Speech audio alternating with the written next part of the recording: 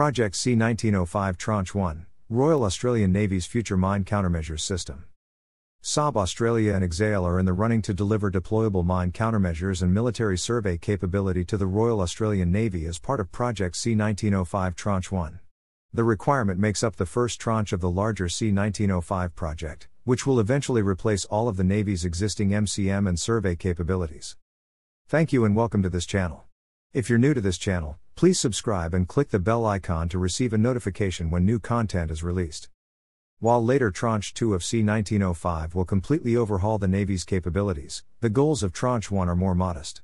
According to Defence Australia, the objective of Tranche 1 is to rapidly acquire a proven solution that can be containerized for deployment from shore or aboard vessels of opportunity. The C-1905 project.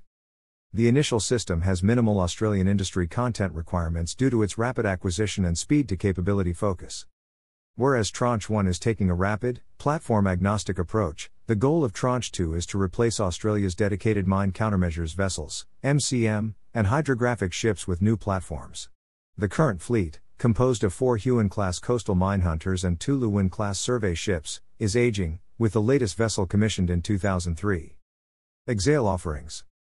Exail offering for Tranche 1 is based on its unmanned MCM information system, UMIS, which will equip the future MCM vessels of the Dutch and Belgian navies as part of the MCM program. Australian firm Total Marine Technologies, TMT, who are lined up to deliver deep-diving remotely operated vehicles. French firm Alcimer will provide underwater gliders, and Mission Systems will provide software and integration support. Saab Australia offering. Saab Australia, meanwhile, is leading a team made up of Leidos, Sonartech Atlas and Seabytes in pursuit of the requirement. Within the team, Saab is acting as the overall systems integrator, bringing together software from Leidos, and an advanced mission management system from Seabytes, with uncrewed surface and subsurface vessels from Sonartech Atlas. Kraken Robotics sensors for both offerings. Canada's Kraken Robotics, which builds a variety of sensors, batteries and recovery systems for UAVs, is involved in at least 2 of the original 3 bids.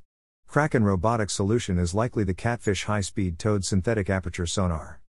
Saab Australia or Exail will likely secure the contract regardless of the decision. Thanks for watching. Thanks for visiting this YouTube channel. Visit globaldefensecorp.com. Follow us on Twitter, Facebook, Instagram, LinkedIn, YouTube, and TikTok.